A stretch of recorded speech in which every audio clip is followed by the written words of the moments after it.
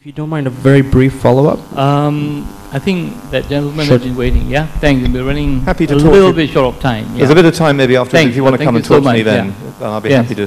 Hello, The session deserves a few more questions. sorry yeah. if I Go ahead. Yep. sorry if I took too long, but the question is kind of long. So please bear with me. There's 2 minutes. So I am Cosme. I'm an UWC student, and as a scholar, I had to go through an incredible, unthinkable odyssey in order to get where I am standing now. While I enjoy this educational system because I am able to, one of the people I know in my country got rejected by the same, the scholarship system that accepted me. So it was not only one, it was actually 99.3% of the applicants who got rejected. And I am one of the 20 lucky students who were able to travel so far out of Spain to one of the most inspiring movements in education in the world. Of course, they will get more opportunities in their lives, but this makes me think of the incredibly overpriced tuition fees that sink students in debt for their lives, or the student that cannot apply to the university he would dream of going because their high school course is not among the requirements of applications. This leaves us in a hard cycle, which is extremely hard to break, and it's consistent of a system in which reputation is only awarded to those who belong to the top part of the pyramid, which is the society.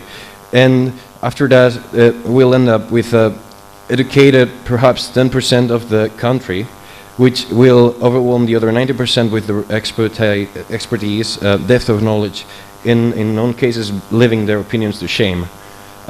But in spite of that, it's not the 10% of the population that will decide the route of a country, but the majority of the majority is the 90%.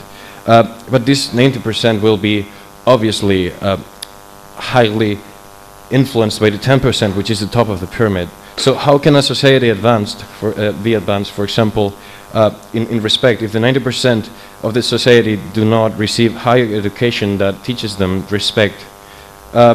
So consequently, you will basically have an education, like a country that doesn't appreciate respect. And this doesn't only happen with respect, but also with many other things. The foundation of science is, in order to understand devices used daily, or the economic theory that rules the macro world we live in, we're basically telling... Sorry, can you ask a question? I am finishing now. Yeah. Sorry. We're basically telling them to guide their boat following the polar star, instead of telling them how to interpret the skies. So how can we basically carry this last thing? How can we teach them to interpret the skies so they can navigate properly in their freedom if we live in an everyday, more merit-based society? Okay, good question, yeah, thanks. Well, it's a good question, and it's right. I mean, the issue, though, is for you about how you use the privilege that you've just been given. You're right. You're part of a small minority with the privilege of this kind of education. And the President spoke earlier on about leadership. How are you going to use your leadership in the future? You're being given something of great worth. It's a pearl of precious price. And how are you going to use it? The world is only going to be as good as the people who populate it. So put something back in. Yes, make your career, make your prosperity for you and your family and all those things, but don't forget the world around you. Use the opportunities that you have, especially in a country like Spain, where that's where you decide to live when you finish your education. It's a democracy, it's a place where you can play your part in the civic and political life of the nation. Play it in some way. It doesn't mean necessarily going into party politics, but it does mean putting something back in some way to make it a more just society, so that people who haven't had the opportunity that you have had will have the opportunity to do so in the future. It's a patient business, and it's a small stone strategy. But I often say to people, what has to happen for a landslide to begin? You think about it, a small stone has to move. So be the small stone that makes the landslide happen. Help to create a more just society by using the gifts that you've been given. Nothing wrong with privilege, so long as you use the privilege that you've been given for the advantage of others. I would add to that. That privilege is a right. Now you have a big responsibility. Thank you. I respect what he's just said. Thank you. Thank you. Yes, yeah. Good evening, panelists. I'm Ross Song. I'm from the St. Joseph Institution Senior School, and I've just one short question for Lord Elton. You mentioned earlier about servant leadership, and with respect to that and the 3 R's, could you give us a few examples of how it is practiced and when do we see it in real life? Because I'm sure that some of the schools, secondary schools in Singapore, we have heard of the term before, but we don't really know how to put it in practice, or we don't really know what the term is. Thank you. First of all, I think it's about your terms of reference, your frame of mind. But do you want to go, for instance, if you want to go into political public life of any kind, are you going to go in order to dominate and to be a master, as it were, to tell people what they should think and what they should do? Or are you going to try and serve them, the people that you have been elected to represent, to champion the poor, the underdogs, the voiceless, the powerless? You know, what are your priorities going to be? So you have to work out how you serve people. There's a big difference between simply being someone who imposes his will on everybody and someone who is willing to serve people, but to stand firm for the things you believe as well. I'm not saying, you know, accept everything that comes along at face value. You've got to have your own principles. You don't say, these are my principles, and now I'll look at an opinion poll, and now I'll change them. No, you don't say that. You say, these are my principles, I stand for them, but one of my principles is to serve you.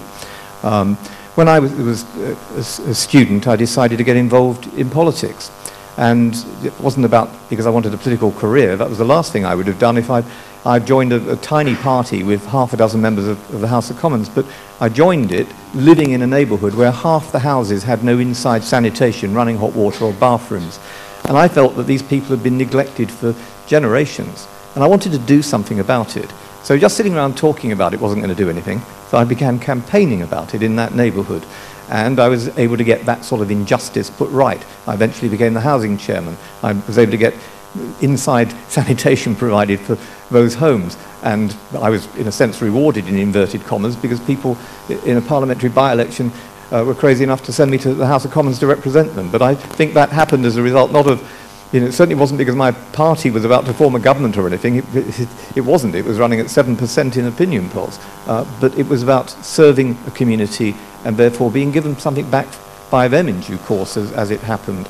So that's the best I can probably do in explaining what I think it means in the way you work it out.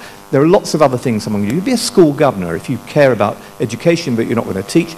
Get involved in the local school and help them with their fundraising. You can join a hospice because you think, well, I want the terminally ill to have proper palliative care and a respectful dignity in dying at the end of their lives. Support the hospice. You can be a justice of the peace. You can visit prisons.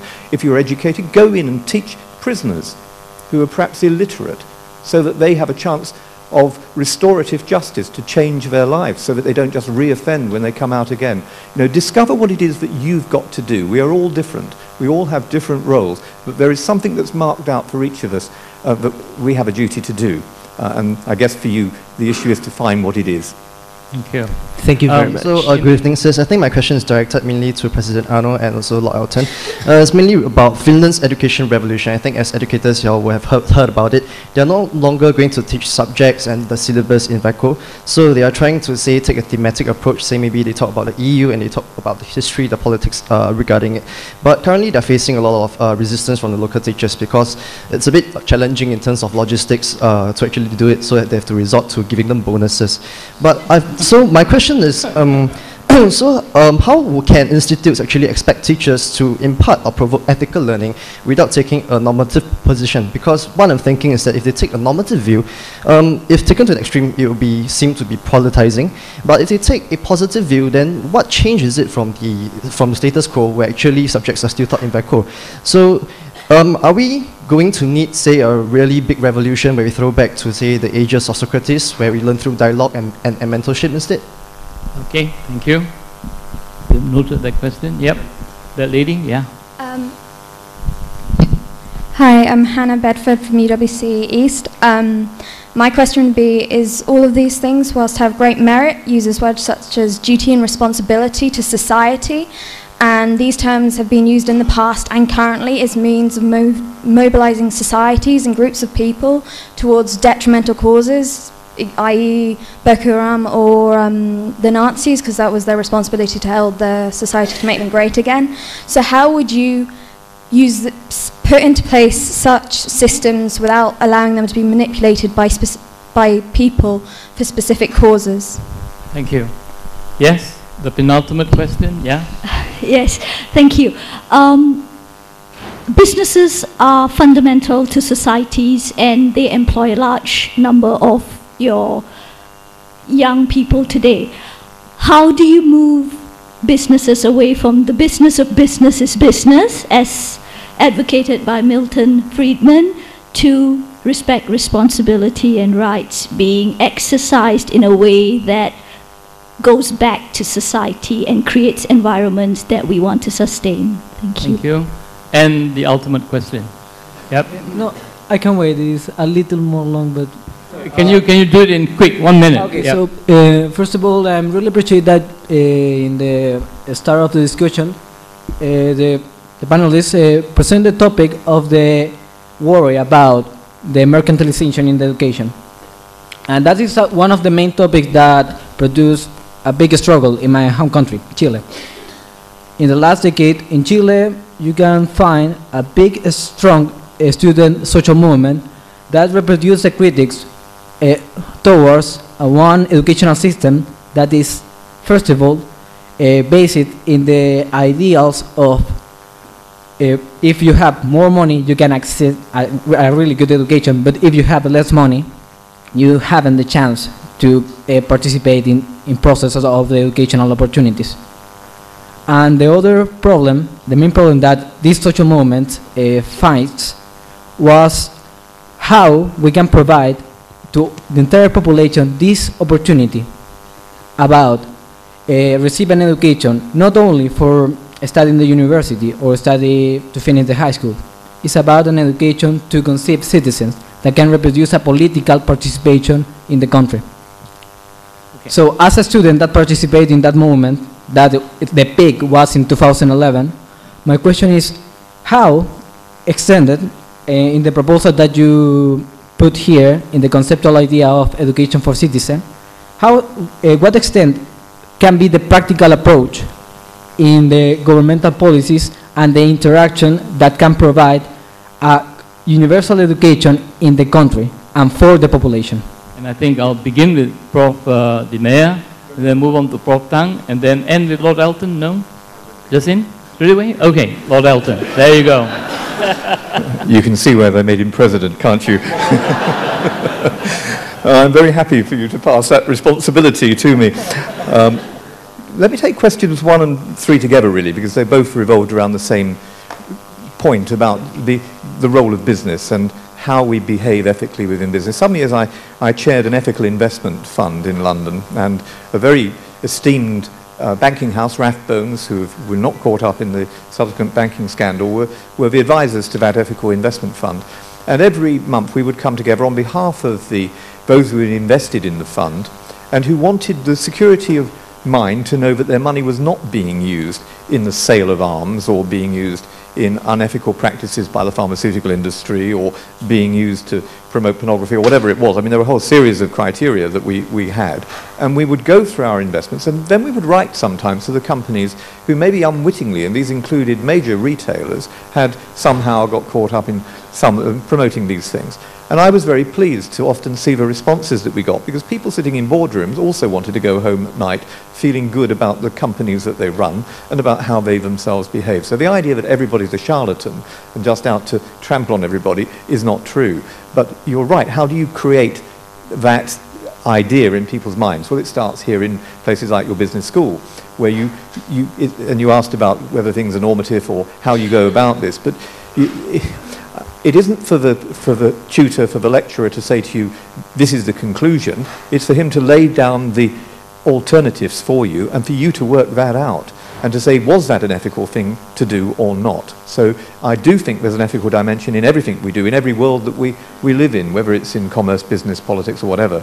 And you have to look then at practice. Things like the bonuses, for instance, the way in which some of the banks behaved that led to the financial crisis that has engulfed us now with so much tragedy for so many people who have been caught up in it over the last decade. That greed, that sort of desire for more and more, for bigger, faster, better and more, to trample on whoever you like without any regard for the consequences, I think is a scandal. And it's right to therefore challenge that kind of ethic, and it therefore begins before you enter management or the boardroom. And I think universities do have a role in that. The question was asked about how you avoid manipulation, and you asked particularly, for instance, about the example of the Nazis. It's pretty difficult to avoid these things. There was a group of students, of course, Sophie Scholl and the Red Rose group, tiny number of students who in their universities spoke out against Nazism. They were all executed as a result by the Nazis. So for some people, there will be an ultimate price to pay. It was Pastor Martin Niemöller who, at the end of the Second World War, was asked by the American Congress, how did these things come about? How did it happen? And Niemöller said, first they came for the communists, and because I wasn't a communist, I did nothing. Then they came for the trades unionists, and because I wasn't a trade unionist, I did nothing. Then they came for the Jews, and because I wasn't a Jew, I did nothing. Then they came for the Catholics, and because I was a Protestant, I did nothing. And then they came for me, and by that time, there was no one left to speak for me. And that is the reality for each of us. But if we do nothing, then of course these things come to pass. So yes, we can be manipulated. I told you I travelled in North Korea. There was a report a few months ago by the United Nations that said it's a state without parallel. 200,000 people incarcerated in its prison camps. I wrote a book last year about North Korea where I set out some of the human rights situation in that tragic country.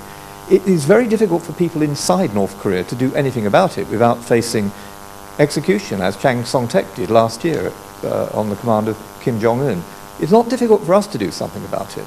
And we live in a small world now, in comparison even with the world in which I grew up in. We've been globalized. In some ways, there are negative things, but in many ways, there are some wonderful positive things. One is that we can do more for our brothers and sisters wherever they may be. So we have a duty to get involved. And that brings me really to the last of the questions about Chile. We have a duty to understand situations wherever they may be. Neville Chamberlain in 1939, who was the British Prime Minister, having surveyed what had happened in Czechoslovakia, said, this is a faraway country about which we know very little, we the British. The appeasement that he represented, with the opposition only of Churchill and a few others, was the reason why nothing was done early enough to prevent the engulfing of the whole of Europe in the Nazi web. We do have a duty to be involved in social movements of the kind that you described, and universities can play their part in this. At my university in Liverpool, I said to our Vice-Chancellor, we need to be town and gown. We are not an army of occupation in our city. We need to provide a forum, a place, a neutral place, as the President has described, to stimulate debate, to get people talking honestly with one another, to hear divergent points of views. And I began a public lecture series, the last of which was just 2 weeks ago. They're downloadable from our website, the Roscoe Foundation website at my university. We had 1,000 people sitting in St George's Hall in Liverpool to hear Professor Peter Hennessy talking about prime ministers, watching prime ministers. At the previous lecture we had Helena Kennedy, one of the leading QCs in Britain, one of the leading human rights lawyers, and a master of one of the Oxford colleges, talking about what human rights law means in our day and age. We've had the Dalai Lama. We got a complaint immediately, of course, from the Chinese ambassador in London who told me there will be no more Chinese students to your university. We were told that the twinning arrangement between Shanghai and Liverpool would be immediately severed. And our Vice-Chancellor said, David, what are we going to do about this? And I said, well, Vice-Chancellor, when the gunboat arrives in the river, then worry about it. And it was interesting for me. He came, 3,000 people came to hear him. And that day, I opened a film festival in the city of Tibetan films. And 2 Chinese students I met going into the film festival, I said, hi, why are you coming? And they said, we want to learn about the Dalai Lama. We couldn't do this in our own country, but we want to learn about him here. And I had a couple of spare tickets. I was able to get them in to do that. I got a call from the Chinese embassy a couple of days later.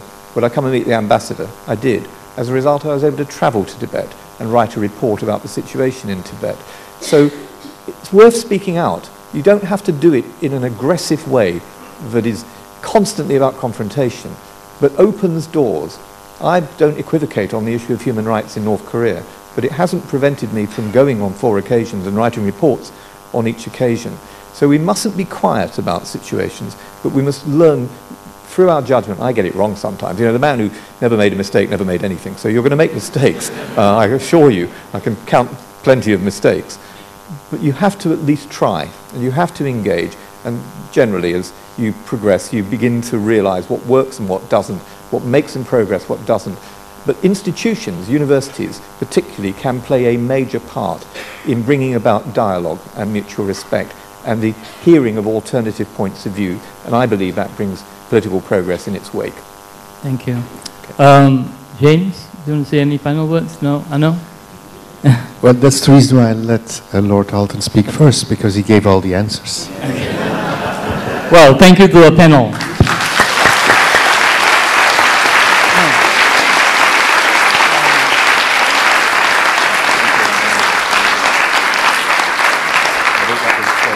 I'm sorry, so I'll ask Professor Arno de Meyer, President of our university, to present this token to Lord David Alton. Thank you so much. It's a painting by one of our students.